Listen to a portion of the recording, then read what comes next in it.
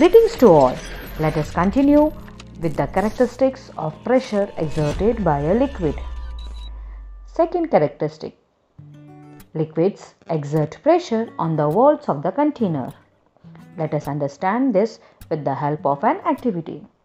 Take a bottle with a tap-like opening at its side.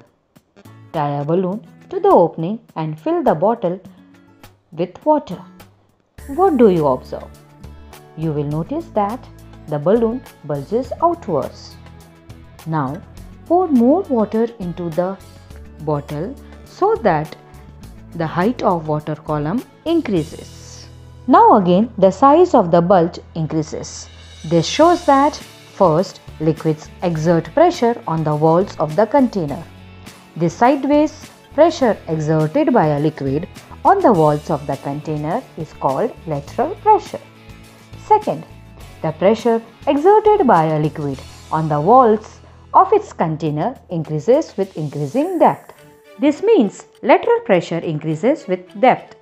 Third characteristic, liquids exert equal pressure at the same depth. Let us understand this with the help of an activity. Take an empty plastic bottle. Drill some holes all around the bottle at the same distance from the bottom. Now fill the bottle with water. What do you observe? You can see that water coming out from all the holes falls at the same distance from the bottle.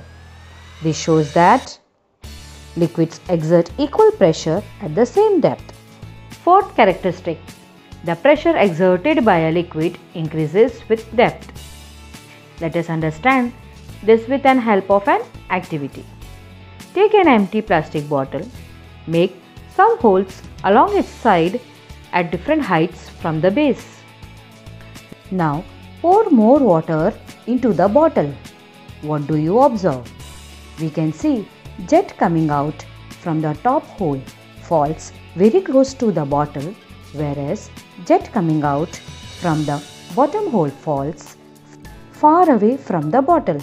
This shows that liquid pressure increases with the increasing depth.